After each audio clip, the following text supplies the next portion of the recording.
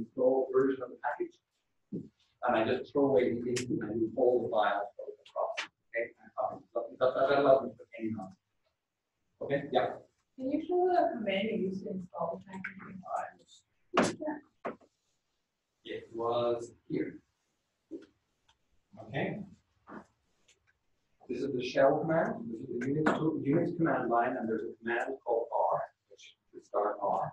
But because we don't want to run R, we want to run R's installation process for this package. We say R run the following command, which is install. And what package should you install? The one in the current directory. And it looks around and says, yes, there's a description file. It says, okay, now I know what to do, and it goes off because you've written the structure of this directory is very special, and it obeys R's convention. And then this is installing that package. Happy? Yeah. Yes. How would you do that from our studio? Oh. I'll tell you how. So there's two ways you'll do it from our studio. One of them is you'll find a development button or menu item, which I hate because I can't reproduce it. Because every time I got a button click, okay, and I really don't think my feature is very good. But it's a perfectly great way of doing this. But one off thing is not a big deal at all. But it is nice to be able to reproduce this, which is, okay, here's what I'm actually going to do.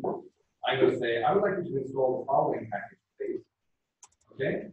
This is in R, and so hence it's in our studio too. Again, I'm throwing stuff at you intentionally to provoke you into actually asking questions to say, oh, that looks so advanced. Is anything here complicated that we've done so far? Okay, then.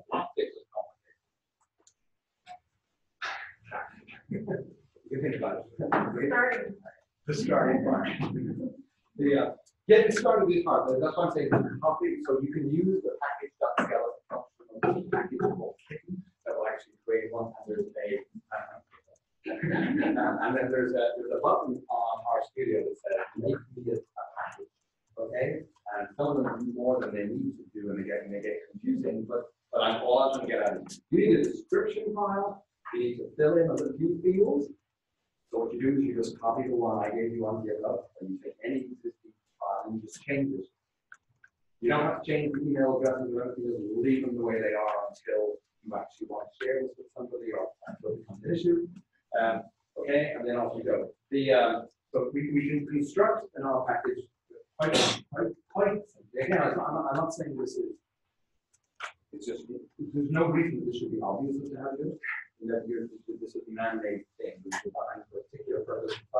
It's flexible, but it's not super hard. It's easy, it's learnable. Okay. So if we do this, we can actually just install this package and get exactly the same result because it calls exactly the same code of install this package. Notice what I said here was install the package where this directory. I could give a path to get another directory of it. I don't have to be in the current working directory where the files are. And notice the way I do this is that, by the way, don't go and look for this on the web. Just, it's here. It's right here. It's on this machine. So just interpret this as a path, not a UI. Okay? It's a good question. I got lost with the whole. The editing the file, we doing in the command line, like if we were not. You could do it in our studio by opening in the text. That's all. However you want. The trouble is, I'm looking around and I see Macs and I see Windows, and all of a sudden it's like, okay, and no matter what I do, it's not going to be familiar to somebody. Again, this is why I like to go down to the common factor. But our studio is common to pretty much everyone here, so you can use its text editor and you can create files wherever you want. You can create directories. So this description file that you have, we could open that in our studio. You most certainly have. You can. So let me just do this, which is, let's see where what state my machine is in at the moment.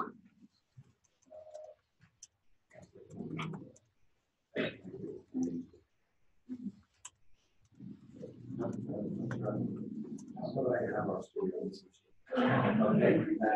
Again, I work in our place. Okay. But again, The answer is yes. It's just a text editor. You go ahead and edit in that, and life is good. Yeah. So when people use this package, How do you send it to me? Well, that's a very good question. Okay, so there's two ways to send it to me. One of them is to put it on GitHub and then or any repository system. Okay, Bitbucket, GitLab, whatever you want. Make it public to everybody. And by the way, if you're worried, that you're going to be embarrassed, get it. Okay, just occupational hazard. Okay, just put it on GitHub and then send me the URL for that. I GitHub, or I just basically I use DevTools, the DevTools package that just says install from GitHub this from this URL, and then it's all there and it works for me. That means you actually have an extra step to put it on GitHub. That's a really good thing to do, because remember what I was saying to you? Oh, I'm sorry, I gave you the old version of that file. I've got a better version. Thanks very much. I'll catch it and put it in my file. I get confused now. I have version 1, so I file foo 1, foo 2, foo 3, and like that. I'm getting annoyed here. Okay? So you're much better, because if you put it on GitHub, then you just push any changes and I can see them, and now we're talking. Right? But in many cases, it's done. You're basically like, can I help you? You're asking me for help. You're saying, I need your help. I'm going to stop working on this, and you can look at it, or that you're just ready to share the code with somebody else. It's kind of a stopping point. What you can do is the following. Our command build.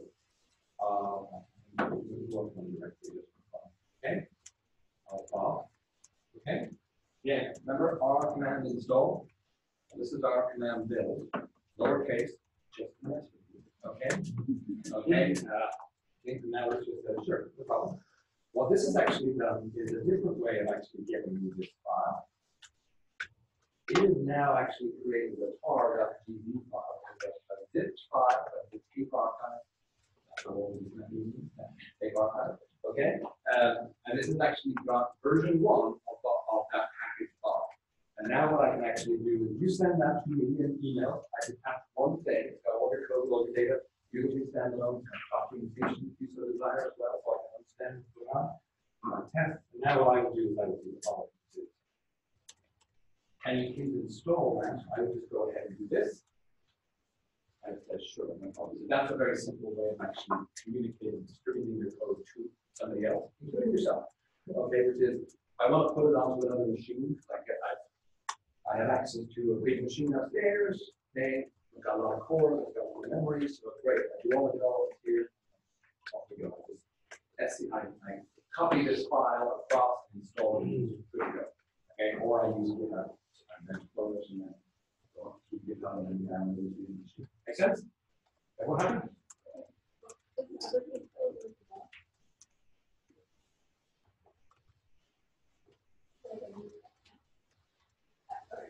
I don't know that we're using that. Yeah, maybe. Okay. It's kind of fun. Okay. Okay, interesting.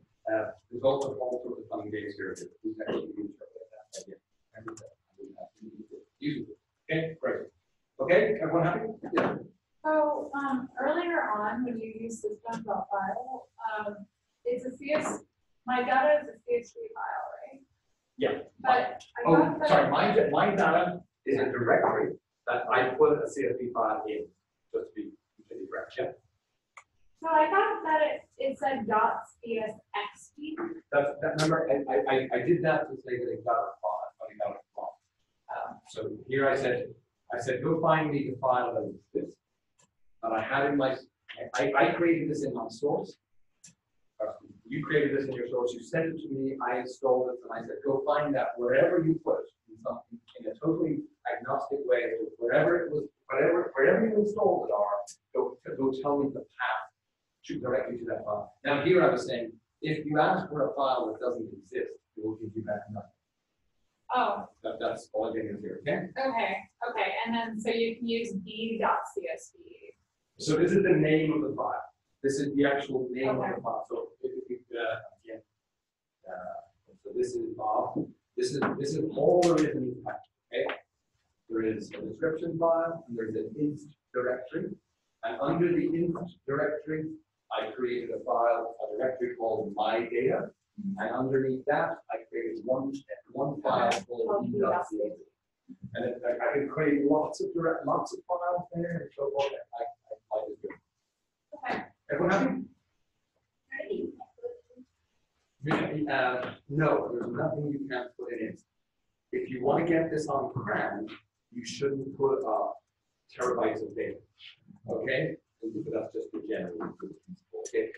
There is a limit for CRAN as to how big the thing can be. You can put anything you want.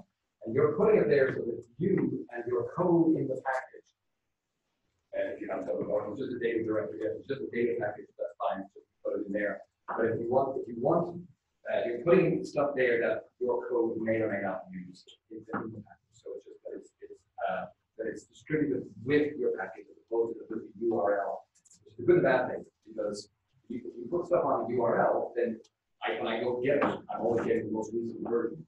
Because you actually want to lock some data down and tie to a particular version of the package, then you can distribute that. Okay? But yeah, you can put anything you want in there. Okay? Everyone happy? Yep. I think the first one is to share the packages with the The second way is to use this R command build. Okay, so just I've got this, and instead of installing the package, I say build the package for me, and then that actually collects up all of the files in my source package. Okay, and it puts it into a single R file, like a zip file with a R file, and then I have one file that contains multiple files. And this is even better still because if I go back over here, okay, so we built this. Now, so this is actually what's in this big R file.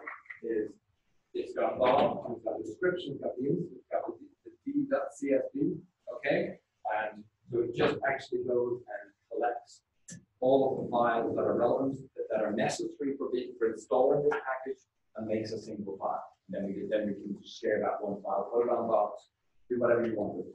Okay? Just somehow get it to the other place. By the way, there's a nice little trick here, which is handy because so what I've got, those of you who are familiar with Git, we do have the notion of staging files. It's not, there's a weak analogy here too in our fact. I have the store, this is the, I go into the bottom directory here, this is not the install. This software is not the install our package. This is the source. Then I tell it to install it, and I can install it in multiple places, or it'll all get collected. Both build and install will actually collect only the bits that it needs, and then install those. So if I have extra nonsense lying around the place, I can choose to ignore those. So I can actually have extra data sets that I don't want to share with anyone. I'm using the convenient variable local here, so I don't have to refer to them in weird ways. Okay, I can have code that I don't want anyone to see because I don't have to put it in there. So I can start excluding certain files from the build. Okay, and our command build will actually look at files. Actually, let me take a look at this package. I have a thing called over here is a file called bar build with more. It's a hidden file called catalog build. Basically, I put in a bunch of regular expression patterns to say, if you find a file like this, don't include it in the build. Okay, which means when you're creating that tar.gz file, just discard these. So this is a very handy way of getting rid of backup files of certain data files that you don't actually want people to have. Everyone happy? Anyone happy?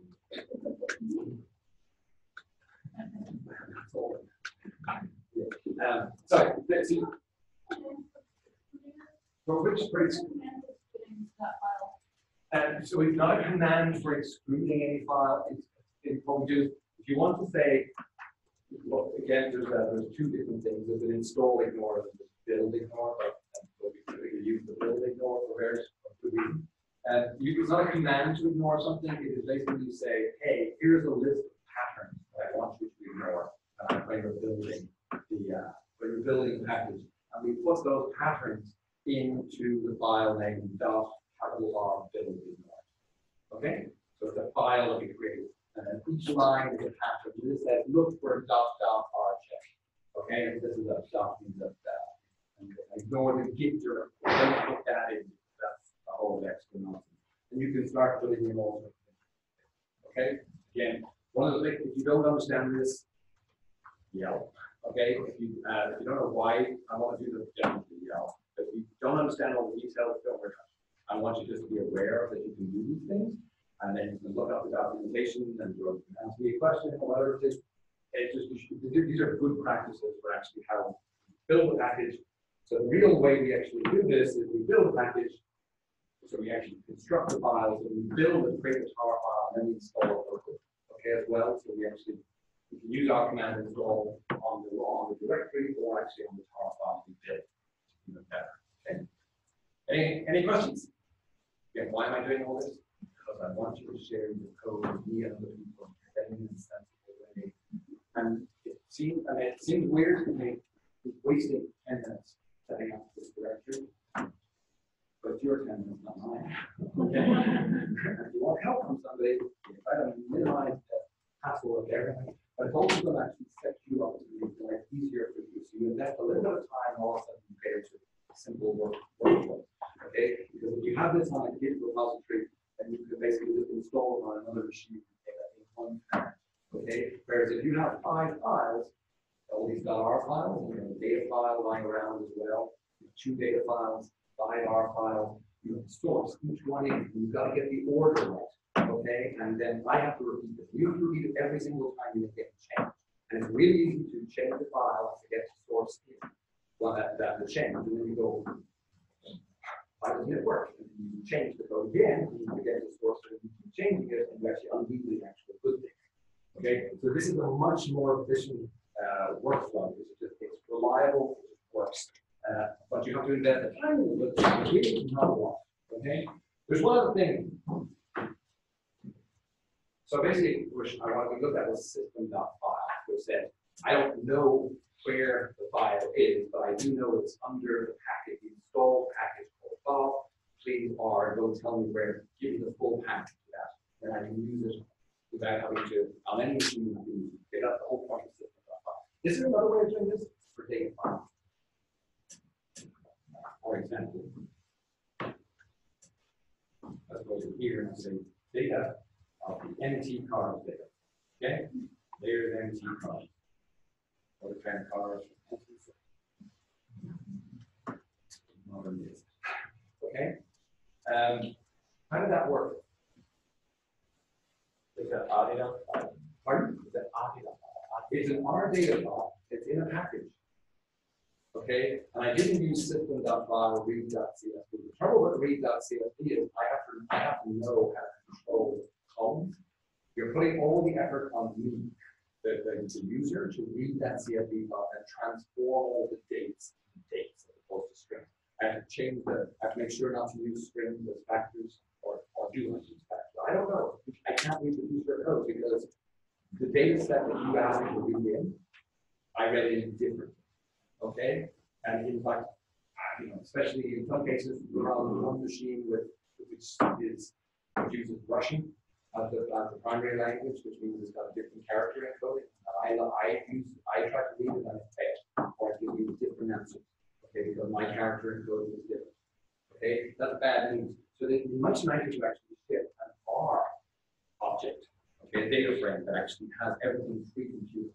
Okay, and then I would just type data of D, okay, or whatever it is. So instead of read that CSV. And there's really good time for me actually want to be able to say system.file, go find this image. It's not an R object. I don't want it to be an object. I want it to be a regular file that we manipulate in certain ways.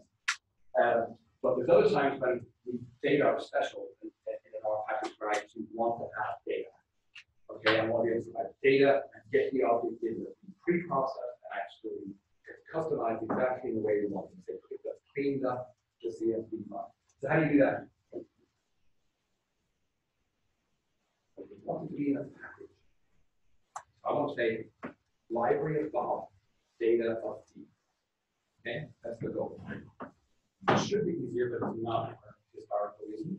So I literally want to be able to type library of file, And then I want to say data of D, or I want to say data of call D, because that's one, okay? Just because it's called D.csv doesn't mean you have to give a different name and all. How do I get this to work? In Bob. Here's one approach, okay? Let's just do the Bob. This is Bob, okay?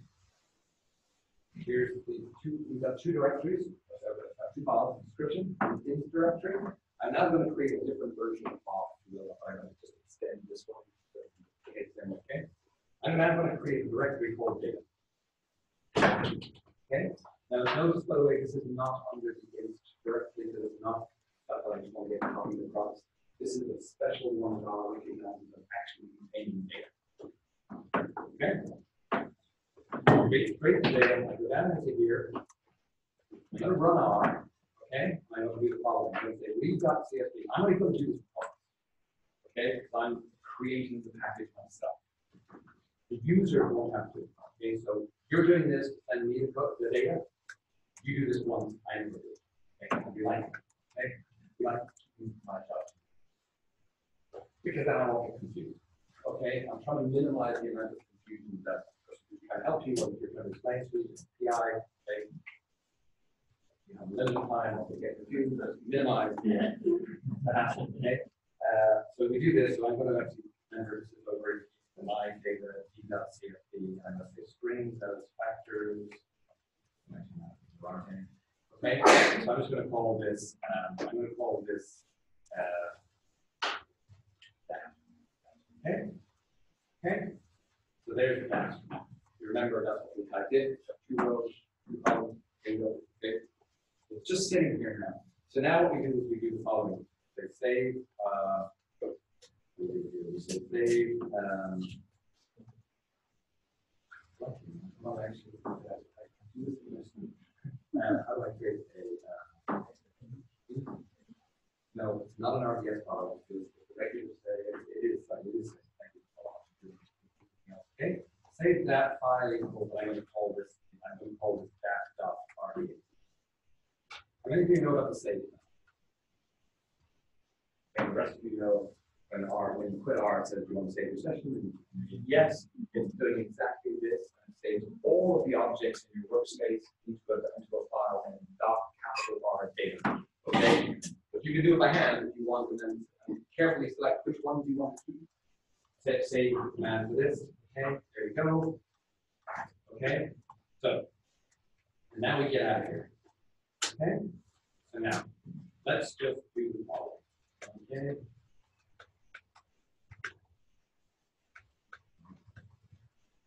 These are the list of files in my package description. Hasn't changed. It's got the ints and all that stuff. We don't need that anymore actually, but it's just sitting there. And then I have a data directory and a file called dash.rda. Now I'm going to go back over here and I'm going to install this package. Again, install our packages, dev tools, whatever it is that you want to actually install this package. Thank you very much.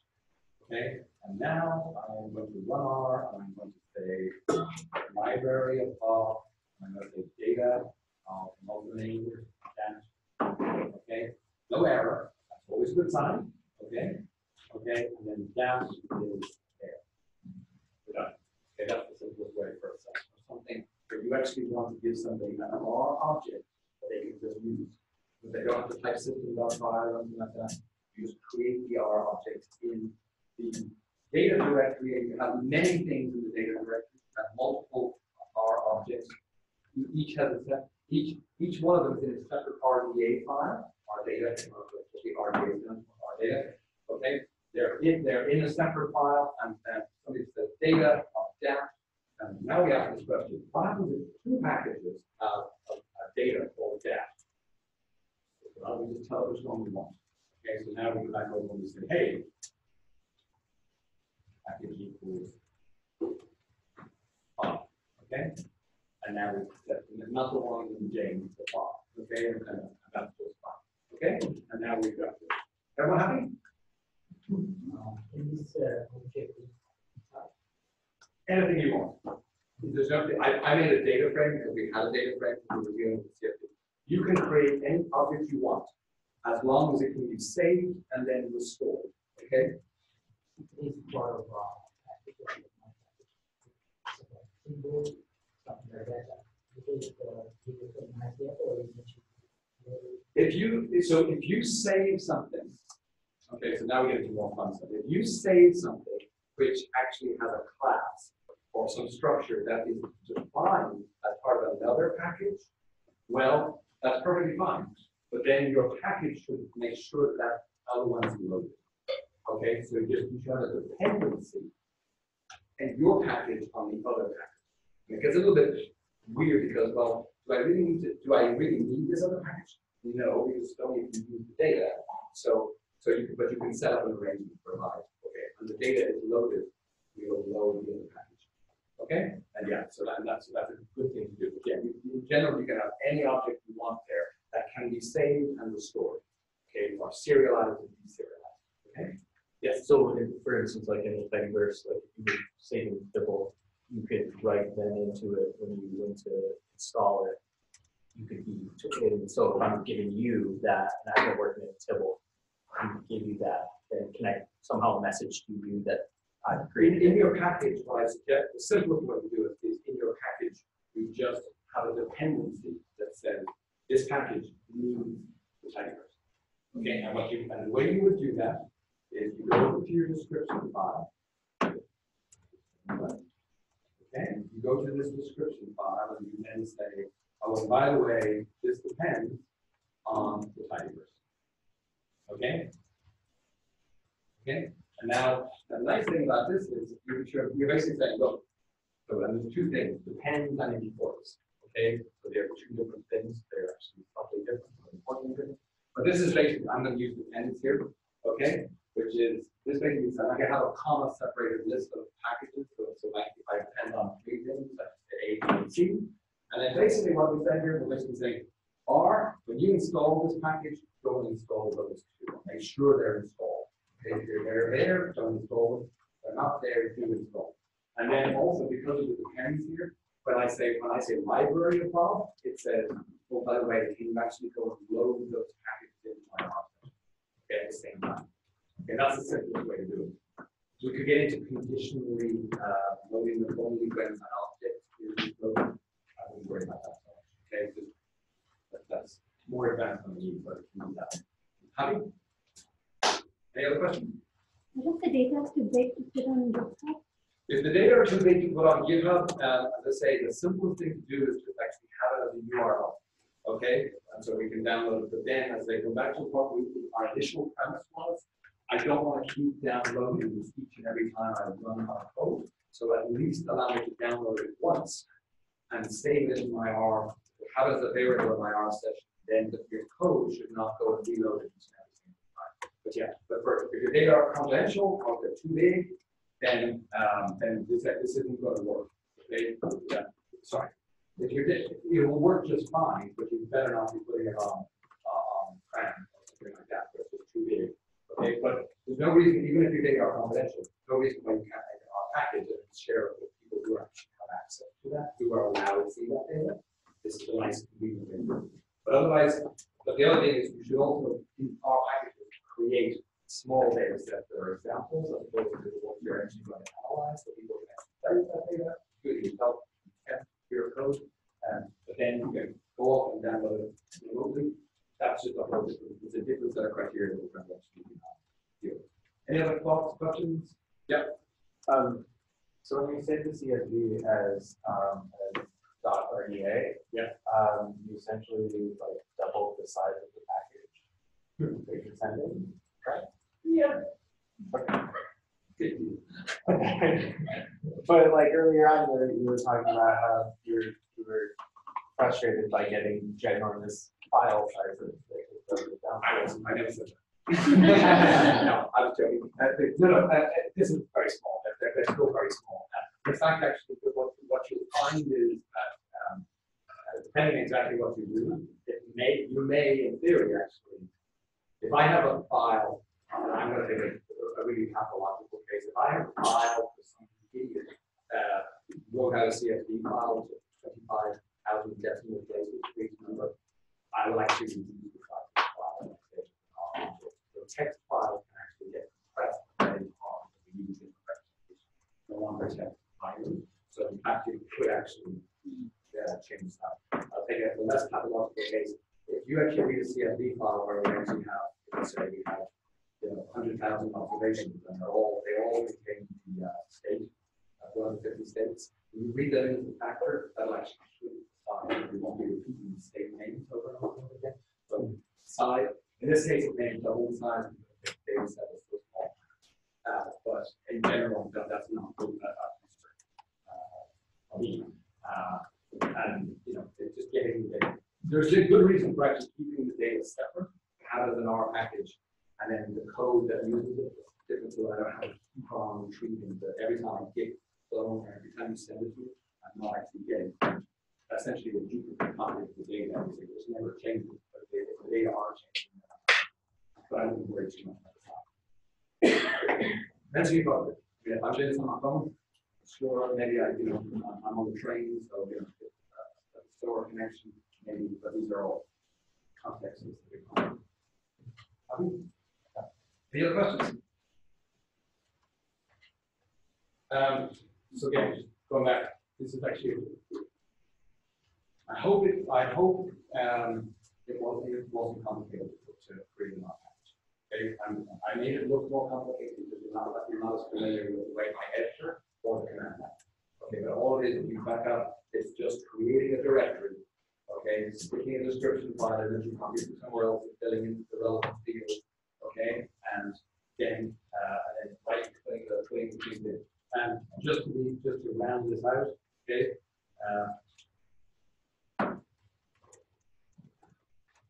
Okay. This is what. Okay, we just created a data package. I'm now going to actually make it contain our code as well. I created a directory name. Okay, again, not rocket science. Okay, it's a directory underneath the package, so it's in the same level as the description file. Okay, I'm going to copy this over here to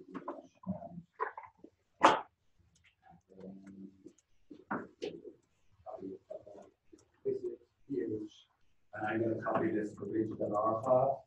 Okay, that's the actual name of the file. Copy it to R, the R directory. This is the actual file. Okay, now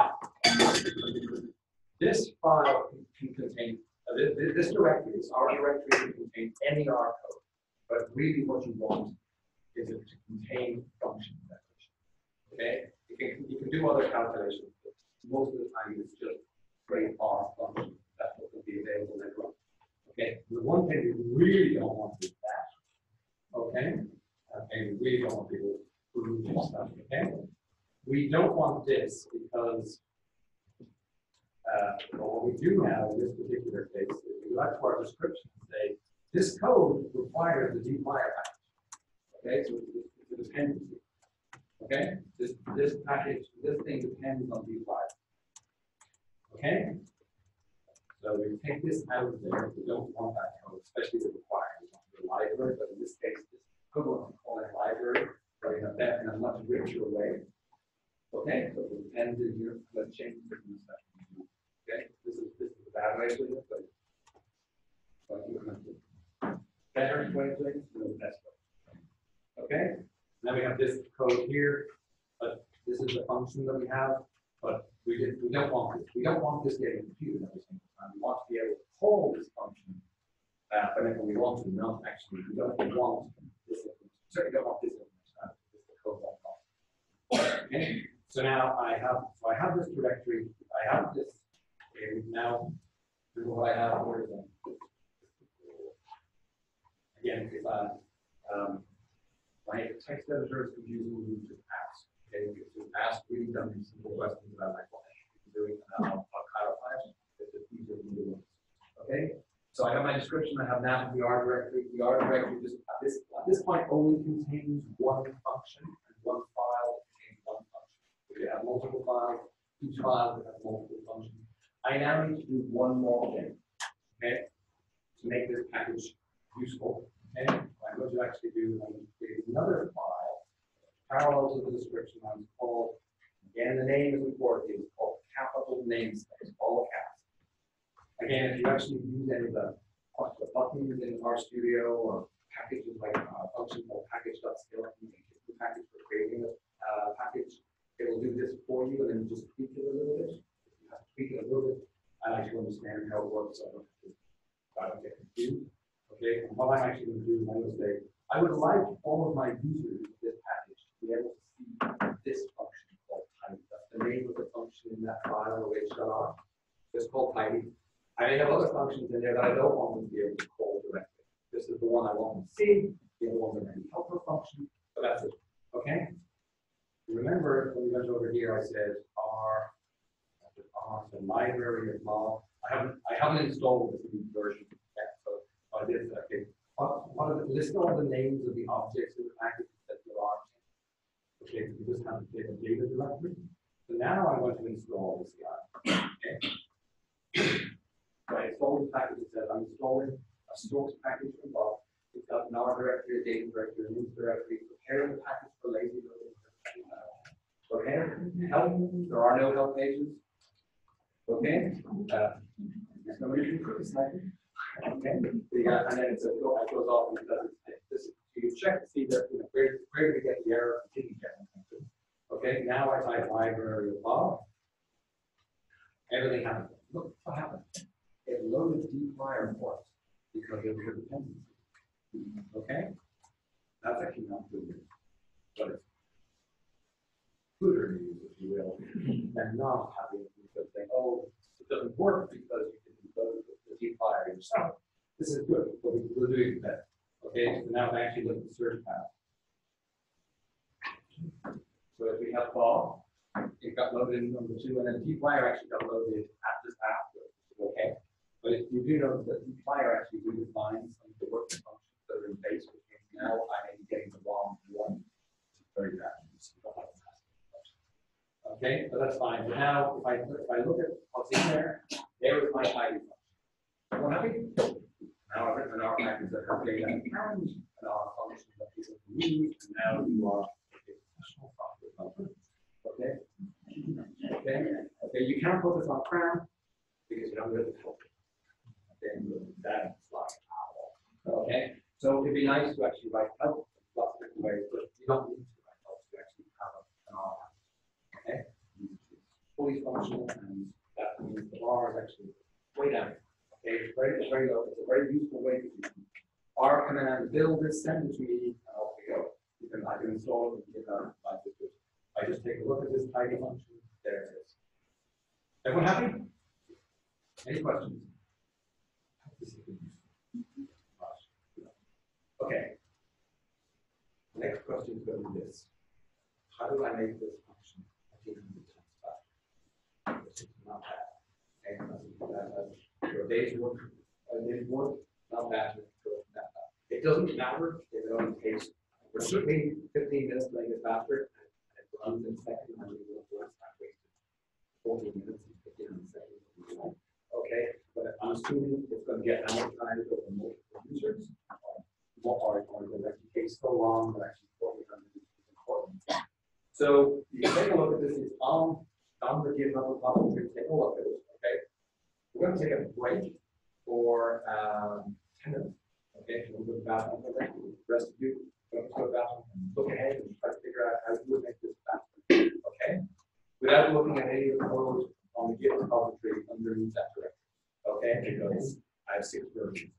Okay, so we'll make it incrementally faster, but don't. Okay, so 10 minutes and we'll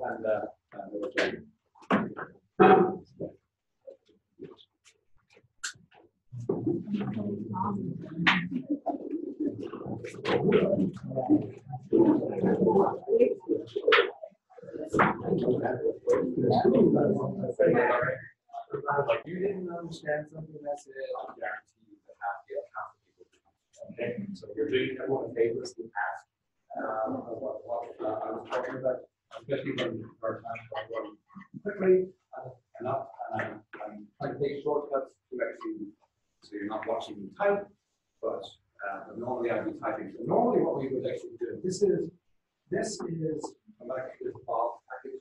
I created an R directory and I copy a file in that they gave me.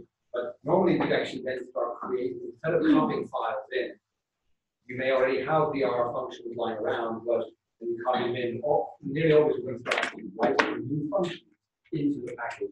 So I open up the R directory and I create a new file called food, let's say. Okay, some name food, and I'm going to create another function which is called like a simple function. Okay, let's say text. Okay, and it's just extremely boring. Okay, it's thanks. Okay, so it just discards all of the pre-negative numbers. Okay, so it's very simple. It doesn't matter what function.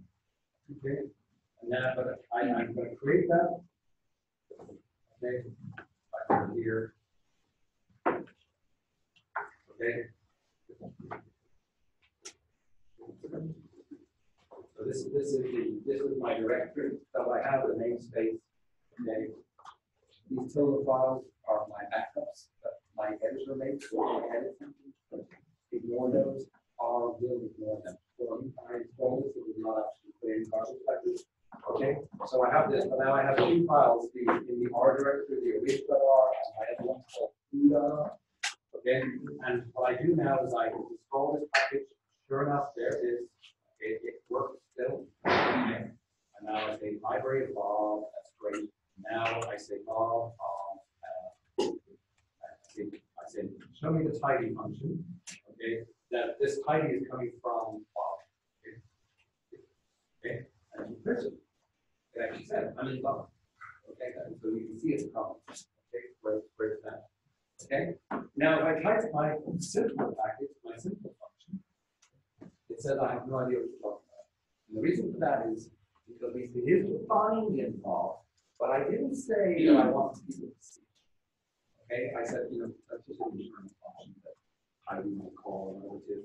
So what I have, I want is to use the queen column. Say, okay, let me see. Okay, this says bypass the namespace, bypass the actual what is publicly visible is going into that. Okay, and I can find that there. So there's my function. If I wanted to, I've now got two files, I've got two functions defined in the package. One of them is visible, the other one is not. But if I wanted to, I would go over to the namespace here. I can say, okay, now export the system. Okay, and now when I install this package again and load it, I'll see something. Okay, so the namespace is filtering what symbols, what variables are actually visible to me once we load the package. Okay, so I can put multiple files in the R directory, multiple files. They can find whatever they want. What actually happens is the following. What R does is it looks at your R directory and it lists all the files using list.files. Okay? And then it sources all of them in a particular order, which sometimes can be bad news. Okay? In which case, I mean, tell it what order to put them in. Okay? But it sources them, and hopefully you all know the source function, which just literally reads the contents of an R file in the bin. Okay, and it runs each line of code, and then these defined functions, you get variable names. Then, having sourced all the files, it says save this to an RDA file. So it takes all the objects that you find at the end, and then saves them to a file, and arranges for that to be loaded when the package is loaded. Okay, so we would see the two things. The namespace then actually says, by the way, filter that, arrange them into two groups, the visible ones and the invisible ones. So that's all that's actually happening. So you can emulate what a package does by actually just sourcing all the files yourself. Okay, but our slightly smart is does it in the right order, which means it does it alphabetically, which alphabet does it use? The one on the sheet. Not the one. Okay, that's why sometimes the order okay, so in which case sometimes you actually have to say the order matters because one file contains code that the other one depends on. So that's what called. Most times That doesn't happen because we're just writing function definitions, but there are times when you actually want to set it. Okay, what happened? So can you do anything that you cannot source a simple materials for it? So we're not sourced because that's a function that we might have said. I'll move away that. You can't, if you export simple, I can see it. If I don't, then what we're basically saying is this may change. Okay, this is not something that the end user should rely on. I may remove it as the package developer or author. I may remove this file. I may remove that function. I may change its behavior entirely. It now may require 3 arguments, not 1. And you may just discard it altogether. So you shouldn't rely on it. But if you want, you could go and get it with this 3 colons. Okay, but you're taking you're playing with fire. Okay, because literally the next version I sent you. Okay, so don't discard. Okay. That's it? Yes. 2 colons, 3 colons says, I don't care that nobody wants me to see this, just let me see it. The 2 colons says, only show me things that were intended to be seen. So in fact, you never need them because you just say, I just type tidy, and it's just tidy. But the double colon is nice because remember, the double colon does have a purpose, which is let's go back over here. Okay, library off. Watch what happens. Okay. It says, I'm loading the dplyr package. And by the way, you should know that the dplyr package overrides, it defines filter and lag, which are actually in package base. And I said, I don't want you to define that. I want to call the lag function, for example, for the one in base. Well, how do I do that? I don't. The simple answer is I can't do it directly. If I just type lag, it goes, hey, get the one from dplyr. But if I do now following, which is base of double colon, I say lag. Now,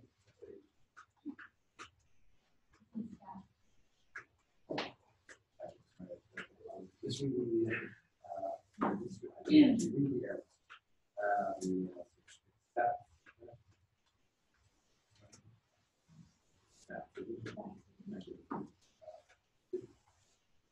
okay, that now allows me to access this directly. The double colon is actually very helpful. Some people use it a lot in their code to make it clear so it's easier to read. And if it's got a qualifier, it kind of gets annoying if you actually have double colon, the package name double colon everywhere. Doesn't provide text when it's obvious. But in terms of actually specificity, it's good because this is really annoying. If I had dplyr, if I managed to if I had loaded the package and then I'd actually then loaded the stats package, stats would be in front of dplyr and things would happen. Okay, so that's what we need to avoid. Now it really depends on what's happened.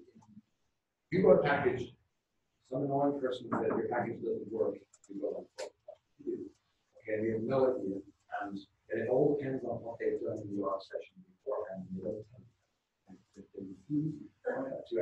It couldn't have been anything I did. I'm sure that bit was important, and it's really important. We should call it that. So we have to guard against this. And again, this is good practice. So instead of this guy here, okay, get rid of this guy. We still need dplyr. That code needs dplyr. So let's get rid of this guy. Okay, let's get rid of this. Actually, change it from imports append to imports. Okay, that's one step. Do one more thing as well. But the pens does 2 things best. The several things. When we put the pen colon on these packages, it says when you install this package, please also install dplyr. When you load this package, also load dplyr. Okay, and that's good. Good, very handy. Okay, but the trouble is it changes our search path, changes how interactively we find functions. Imports is different. We say, I still need this guy, still need dplyr, but I'm also going to do the following. Okay, I'm going to say import dplyr. This is in my namespace file. I say, I still want to export the functions that I wrote, but I want you to import into this package all the dplyr this version in without having to put dplyr double colon. Okay. So this is going to clean things up good, so it's not going to depend on the search path as to how we find stuff, but it's also not going to change. Now what I'm going to do is back over here. This is just we always want people to import stuff unless it's one good reason why we don't go and do it. So we're installing this. Okay, library of log. Before I do that, let's just look at the search path. Okay, now library of log. I didn't get any messages about the dplyr package. I'm asking those guys. Okay, no problem. Okay, and now if I do log, so now I see the search path again.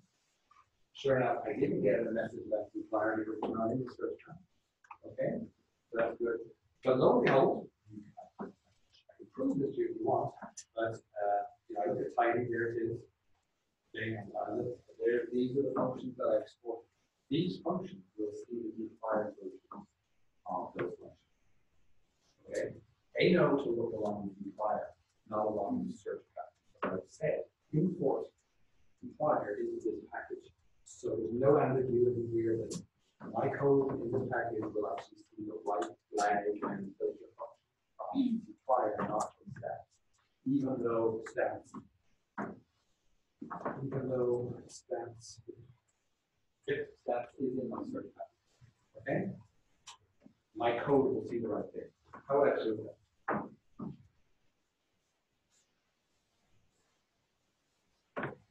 Just get the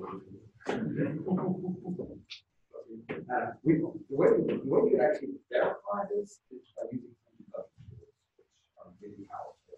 Okay, you know what? I'm going to get there. Okay, but you can actually go in and say, let's stop in one of these functions and then say, find me the dplyr, find me the lag function, and tell me which one it is, and you can take a look at it. Okay, and that's good. And debugging is one way of important way of verifying. Okay, so that's the namespace file. Okay, so we export things. You don't have to export everything. You can use pattern matching if you want to say export everything that starts with A. Okay, so you've got 150 functions to get to know about writing all that. Nothing to know. Okay, by the time you've written the function, writing the name, yeah. You have said that new things. Does it actually install the dependency, or do you just look at the location? So for the depend in your description file, you either depend or import. You should always use import unless you have a really good reason to use depends. Okay, so in one case, so in one situation where you actually want to depend. Okay, so always default to use import. Okay, but in either case, import or depends. When you install, when you say install this, when you use install.packages from the R command line, you say install this package, R will go off and actually search for those dependencies. Any package mentioned in the imports or the depends field will say, do you have those? Yes, you do, then I won't install that one. No, you don't, I will install that. Okay, it goes off. You can control, you can tell it not to, but you won't be able to actually want these other packages. Okay, but yeah, so it'll go off and actually find the dependencies, go retrieve the ones that it needs, and then okay. And by the way, in the dependencies for the import statement, you can actually say, I want dplyr from dplyr version 1.6 or higher. Okay, in which case R will say, I have 1.5, 1.6, I will install 1.6 for you because you're out of sync. This is important because especially from the time versus changes. Okay, yeah, I need to be on that version or higher because the old version is down. Okay, yes. If you import dplyr, then you want to use the stats version as well, you can still do stats. You can always use double colon to say, hey, there you go. Okay, and the double colon doesn't require the package to be in the search path. You don't have to say library. You just say stats double colon lag, and we'll go find it without adding to the search path, which is nice. Okay. Okay. Any other questions? Yes. What's the R storage.r and the foo.r file? What's in them? Yeah. Uh, So is that just based on? it's just any R code. This is the foo.r, okay? Okay. This is foo.r, and it's just regular R code. I could put anything I want in there, okay? Any code, I can say x equals 1 through 10, okay? But we nearly always put R functions in there, and then sometimes have a few constants that we know, okay?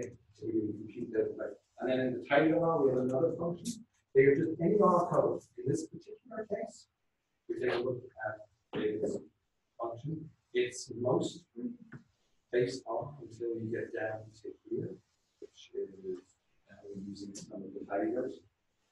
So it has a dependency on another package. Okay, does that answer your question?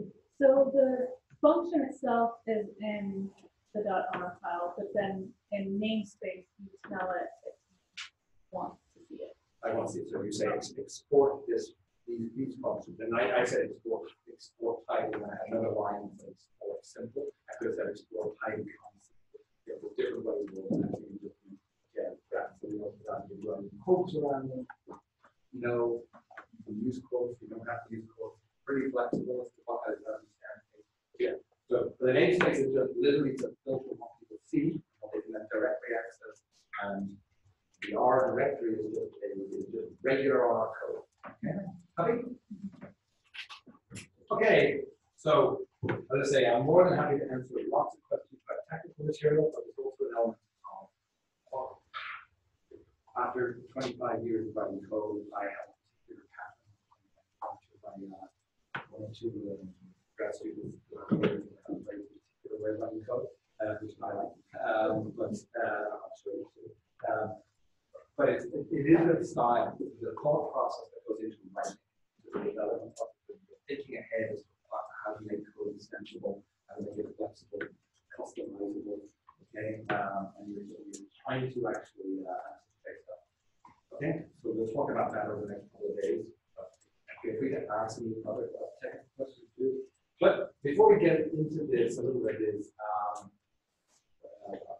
I'll mix it in as we go along. But let's actually do some code here. Okay, so what would actually so tell me good and bad things about this code. Let's focus on names. Okay. Thank you so much. It's got nothing to do with the one. It's got nothing. No, I mentioned that I think somewhere along the way when we actually announced this workshop, I said if you have code that you want me to make it go faster or better or whatever, just send it to me. And there we go. One aware.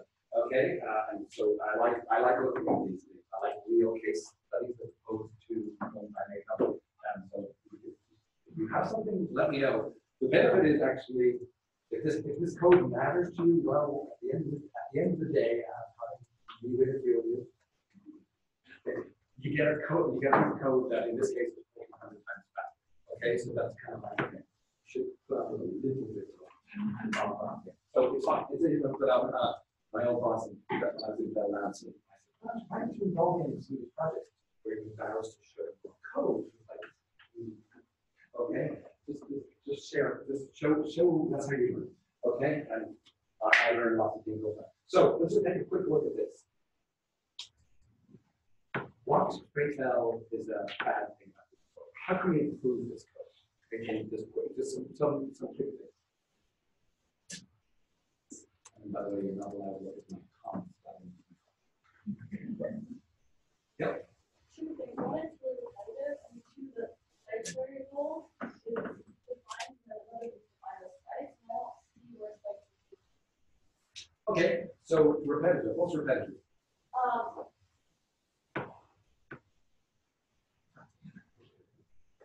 Mine was like this type, like some type variables is defined, and then the very last line, somebody else defined this type, and I'm not sure where this type is originally defined. Well, so one of the things you do is there's sites. Oh, okay. And there it is actually new, so we have to be careful that, so it's hard. One of the things we're actually doing, you can actually write analysis. You can actually write tools to analyze. Okay, we're building out a bunch of more stuff. There's lots already some, so you can actually programmatically query it to say, is this ever used? Okay, this guy here, for example, hate losing. So why are we including these types of things in an essay that says, I'm here for something totally unrelated. There we go. But it also chews up time. And then, so this is bad news. But there was a reason it was being used at some point, I suspect. And then it gets left over. So it's kind of nice to go through an editor code next year, code review, and figure out what can get chopped, how do we make the code better? And this is just like literally just going back and editing text. You know, let's tidy this up. But there are analysis functions that actually help you with some of this stuff. But go on. So site view, it's hard to read. So that because the code is complicated. Also, the more we can actually simplify with obvious where it's being used, then we might actually find it. So you said site wasn't being used, it is being used down here. This guy ain't being used, but it's hard to see because this is also one of those cases where this is in pretty good shape. So as you see, there's spaces around after the comma. There's spaces between the operator and the equal sign, lines, which makes it easier to read. Okay, computer couldn't kill this. Okay, as long as it's syntactically correct, but as humans, we do care. We all the help we can actually get to look to read this stuff. And likewise, if even formatting, if this line is on for a long time, I might change this to be a matrix. Here's the values that I want in each cell. Here's the number of rows. And I might put this on another column, another row, and the number of columns, and then whatever else. So it's easy for me to see which bit is which. Hard to actually scan this yourself. What about the C here?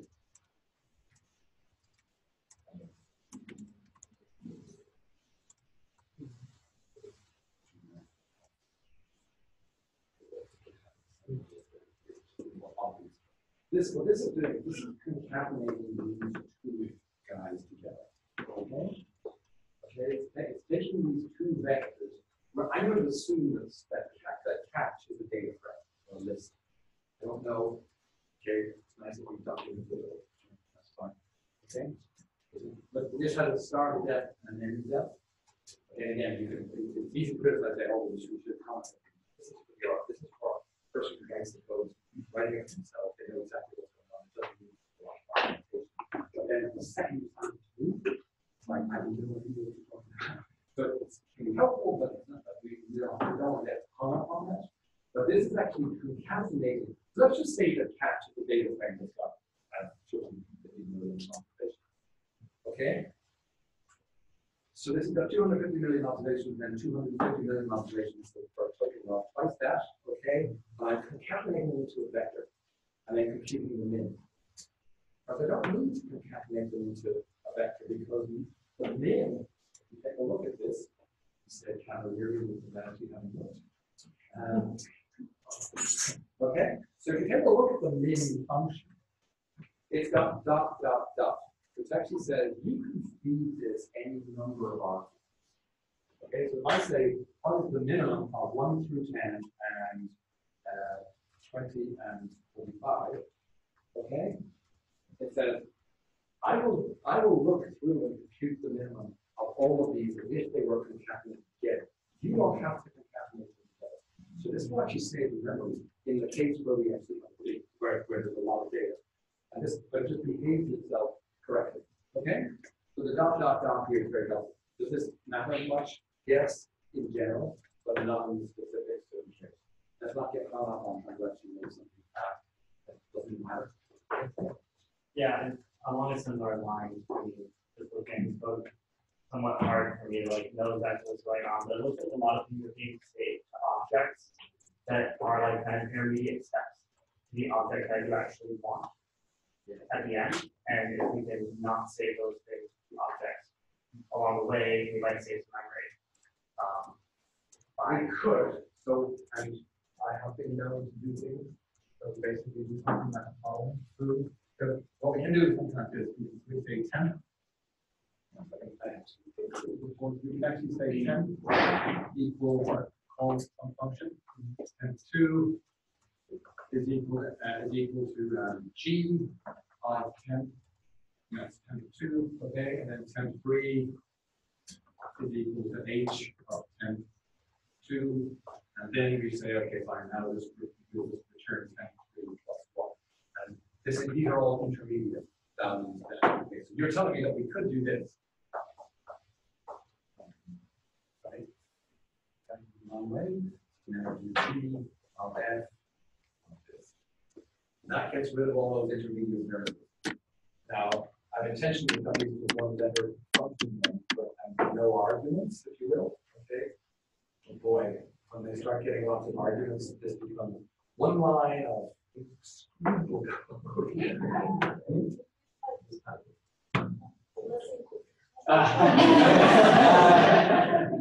As somebody pointed out, that that's probably the single worst development in our.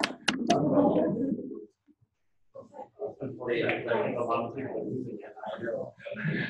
So you can use pipes. One of the real problems about doing this is, I kid you not, I'm pretty good at this language, and I don't like doing this. The reason I don't like doing this is I make mistakes all the time. Okay, I need to look at the values and check that they are correct. So it isn't, and then when I've got the code running, then I can start doing good stuff. But in general, I do need to check that these guys are what they think they are. So I have to unravel this code and actually make assignments in there. So it's not a bad thing to be actually doing this in development purposes. The pipes are fine. Look in this code, the pipes are there. Yeah, we saw. So you can actually get around doing this sort of stuff. So here we are avoiding intermediate variables, and that's fine. So you can use the pipes if you want. They have issues. And the other thing we can actually do if you want is just, okay, fine, we start putting in code like this, and we remove temp. Okay, and then we remove temp 2 here as well after we used it. It starts getting a little annoying because it makes the code more verbose. The compiler, there's a compiler in R, and with code analysis, it's easy for us to actually go in and inject this code. So just give us your code and we look at it and then go on to clean up if this is an issue. For the most part, it's not a huge issue, but we are giving up reusability for saving memory. There's a famous phrase which basically says, optimizing your code for memory or speed is premature optimization for reusability. Do not write your code to be fast. Write your code to be correct, then write your code to be fast. Okay, having banked the version that is correct, test will be a smart version. There's another nice phrase which is debugging is really hard. Okay, it's twice as hard as writing code. So if you write code to the best of your ability, by definition you can't debug. Okay, it's twice as hard. Okay, and the problem is you can outsmart yourself by writing really clever code that you can't understand. That's also part of the problem with pipes. Okay, is that they use non-standard evaluations. Using that code, when you say you're using that R code, it's 2 separate languages. Look like the same language, and not. The rules are different. So I'm actually very, very confused. Okay, but so intermediate variables is a nice idea about it, but I don't know what the problem is here. It's speed is the issue for us, not memory at the moment. Okay. Yep. Just a clarifying question, if an object's created inside a function, and then it's not returned by that function, isn't it automatically eliminated? They will get garbage collected at the end of the function, but if this thing here is terabytes big, and then this is another terabyte big, we won't actually clean them up until we finish all of them. If I need to clean this one out, if I create this one, then you can clear this one. I may need to actually manually control when they get cleaned up explicitly. But yes, once you call a function, everything gets cleaned up afterwards, except for the return value. Okay? Yeah. So that's what that is. Okay. Anything else? Pipes are fine, by the way. Okay. Okay, pipes are fine until you start putting until you get a bug. And there's another issue that says for every line of code you go to one bug. Okay. And if you care about debugging, just showing somebody this, and I'll show it to you guys either today or on Wednesday. Again, debugging, I like not to debug, so I can reason about the code, that's great. I can't reason about it because I don't know the rules, then the problem. But when you start putting dots in here, because it's not the first argument, it starts getting complicated, and now you have to test it. What you actually will find is that the stack trace, call stack, so we call root by, when you look at what's getting called, you will see that we have several functions getting called, and one function getting called, because it's doing an awful lot of these functions, so it becomes very, very complicated. So I set up a very simple example yesterday to show somebody something, and the error message changes dramatically. So I cannot find this variable, there's actually, I can't find this column inside data frame. So the error message, you think they're cryptic now, then you can even walk into it. So that because you do two different evaluation models. That's fine, you can use whatever you want, but it's mixing two languages are most people, especially when you look if you like. I can start. Yeah. Okay, it doesn't go over well, but it sounds almost like English. So when you in a programming language, it looks remarkably simple. They have different rules. You can't understand what they're talking about. There are two different languages. Okay, so the PyCharm for interactive code. You put in functions, they do.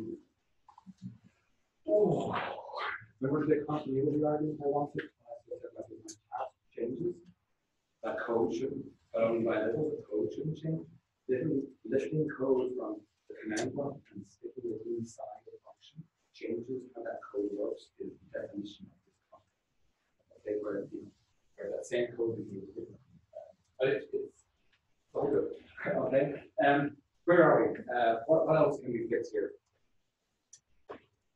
If it's surely nice not to actually define things that we don't use. Okay, so to clean this up, that does not really just actually minimize what's going on. Okay, this guy here is the other example. This Steven, I see it. I encountered this in awful lot. People say I have to. It's only purpose key. Okay, it's cheap to type. There's only 3 characters, and it doesn't really cost an awful lot. But up in the previous case, it was bad news because here we're taking a very big object and concatenating with another big object to make one big object and giving you to the min function. Because the min function actually can handle taking multiple arguments. Second. This one here doesn't cost them again, it's just extra words because we're basically saying take the vector and make it into a vector. Concatenating with itself, which is messy. So we play that. Yep. You input the C around in that thing that one, when you end up with 2 in that stuff, and then you would have to do another min around that? No. Here's the 2, and I get and the minimum is 1 because it actually doesn't compute. What min is trying to do is if it's smart, you don't know, you don't care about this. It's just nice if it does it. I think I'm right in saying this is how it's implemented, but it actually computes the minimum of this, and then computes the minimum of this one, relative to the running. So it computes the running. It never does the concatenation. That's great. If we actually concatenate these, our can't stop us, and it potentially makes it much bigger. So this min will always get with that 1 min. Okay. So that's why it just takes multiple arguments in all 4, and that is us having to explicitly concatenate. Okay. Anything else? Yep. The for loop is very one row at a time, but when you can calculate and storing values, but you may calculate it by all correct by a given type function, and then that might be faster. For loops are bad. Okay, they're not really, but ideally we avoid them if we can. And it takes a lot of training. This is the hard part of if you want to vectorize it, there's a function called capital vectorize, which vectorizes the function for you. It doesn't do a little more. So that's a cheap and simple way of making a function that will take you a vector, you can back a vector. It doesn't give you the speed that we want when we talk about vectorization. So vectorization, we actually do bulk operations really fast. Okay, because we're doing all simultaneously, actually all in one go. Well, for replaced by an L apply or an S apply, okay, is not actually very much different. People is actually, there are times when it's probably not good times when it's happening still. So let's not put actually care what we want. This is, so what's the thing? I also, there's also a real trick to this. If you're actually, again, this isn't for everybody. I know all of you actually have real jobs and real research.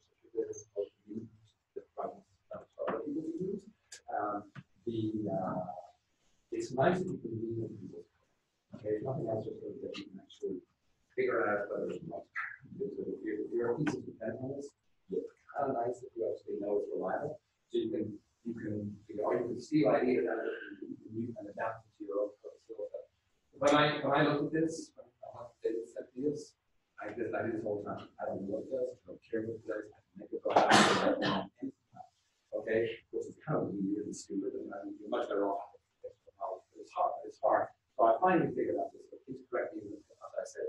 Basically what it's going to do is it's going to actually, so let's figure out, but how to read code, or how to learn what code does without reading, but actually walking through and watching it do what it does and then inferring kind of what it's doing, and it's a good skill.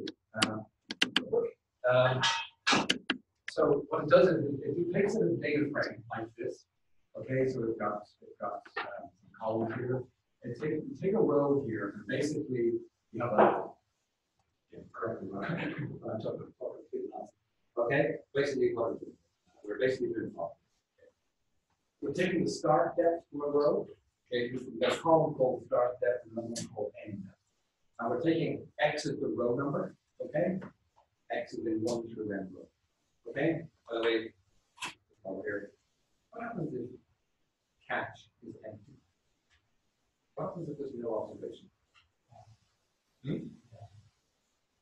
Ban? What do you mean ban? Will I get around? It's going to be entertaining. It's certainly not going to do what I wanted it to do. Okay? 1 through n row catch would be 1 colon 0. N row catch would be 0. So 1 colon 0 is a vector of length 2 containing the numbers 1 and 0. So it will move twice. The first time it will go over position 1, and you then go and get the first element of this vector, which will be a new NA, because it's not there. Okay? Okay, so that's fine. That's not what we want to do on NA. And then the next one will be 0, which means it actually stops at the 0 element. So we'll just continue on. So we will end up actually doing the processing 1 row. That doesn't exist. This is bad. So we for now, who on earth is calling a function with no observation? The person who calls this function, having done the previous commands, is in another function, and they didn't test to see if there's no observation. They were filtering everything down, giving everything that happened on Wednesday in 5, but there wasn't anything that would be the same. So we have to be a little bit careful, but we're writing more about stuff. Okay, so this should actually do that. We should actually use seek along, okay, or seek the SEQ for the sequence, and say which actually handles the case when it's empty. Okay, so there's a better way to do it is to handle those pathological cases which do our okay. We grab this thing, we compute the minimum, the start and the end depth, and then as far as I'm aware, we then basically sort of suppose we end up with 5, okay. Then we end this 1 row of catch will generate 5 rows in the new data. No, we're just figuring out which is deeper. Start at the end. Yes, but then you go on to actually repeat. Oh, yeah, yeah. So just leaping ahead, what's going to happen is you take this. So we got a number here, which is 7. We got another number, 12. Okay, start and end depth. Well, for this row, we are going to actually construct something that actually has 5 rows. Okay, I'm going to create for every row in my original data frame, I'm going to create a new data frame with multiple rows, and then I'm going to stack them all together on top of each other. Okay, I'm going to combine them like this. Okay, and then I end up with one massive data frame. Okay, so each row will potentially give me multiple rows in the top. multiple, each row, the input gives you multiple rows. Now that should help you figure out how to make this go faster. Okay? So what we're doing here is this. Pmax, we figure out how many rows essentially we complete. We take the deeper and the shallower, okay? Okay, the max and the min, okay, of these two numbers. So now, and then basically we compute deeper minus shallower plus 1. This is the bigger one, this is the smaller one. So it's the difference between 7 and 12, okay, plus 1 is 3, correct? And then we repeat this guy. So how am I going to make this go faster? What's the first thing I do?